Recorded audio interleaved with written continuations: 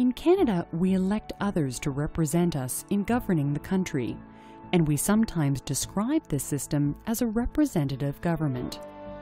Canada's government has also been described as a monarchy. In a monarchy, the monarch is the source of all authority.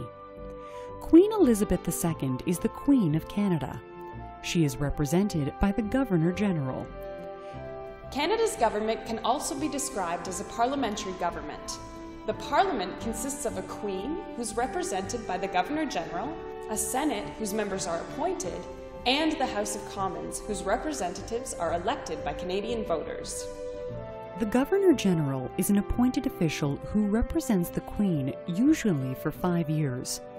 The Prime Minister recommends a candidate for this office, and the Queen appoints the person to represent her in Canada. The Governor-General represents the Queen, but follows the direction and advice of the Cabinet.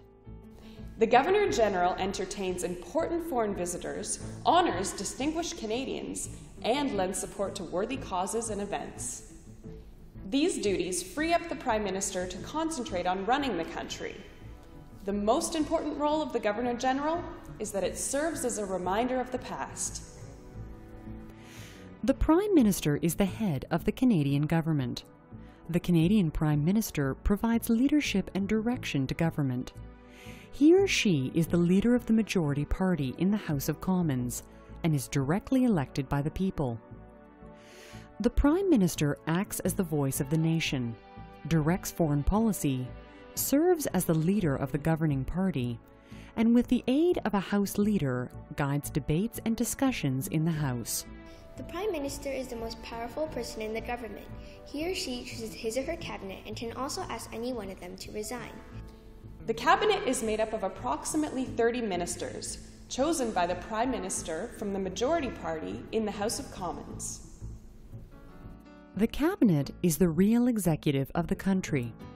Along with the Prime Minister, the cabinet decide the policies the government will follow, decides whether to raise or lower taxes, whether the country will be at peace or war, whether to improve airports or whether to increase old age pensions. It is responsible for all legislation and has the power to make new laws. Each province must be represented by at least one minister. Larger provinces will normally have more ministers than smaller ones. Each cabinet minister is responsible for a government department. Each minister has also a deputy minister who is a permanent head of the department. Each minister is responsible, answerable, and accountable for his or her department to the House of Commons. Cabinet must belong to the majority party in the House of Commons. The Senate. The Senate is made up of 105 men and women who have specialized knowledge and long years of legal, business, or administrative experience. So, what does the Senate do? When the Fathers of Confederation agreed that Canada should have a parliament to make our laws, they wanted to be sure everything was basically double-checked, not just by one, but two houses. That's why we have the upper house, or Senate, and the lower house, or House of Commons. The Senate examines bills. Bills are laws that the government is thinking of creating. The Senate makes sure these bills are the best they can be, and they also study how these bills are going to affect our lives. No bill can become a law unless approved by the Senate. Hi, I'm Bill, and I'm here to show you what stages a government bill goes through to become law. First reading. The bill is introduced to the House of Commons. In the second reading, the main purpose of the bill is debated. If passed, the bill is then referred to a committee for further study. Committee. The committee members study the bill line by line. The committee may make changes. During the report stage, the committee presents its report, which may recommend that the bill be accepted or that it not be proceeded with any further. In the third reading, the House reviews the bill in its final form.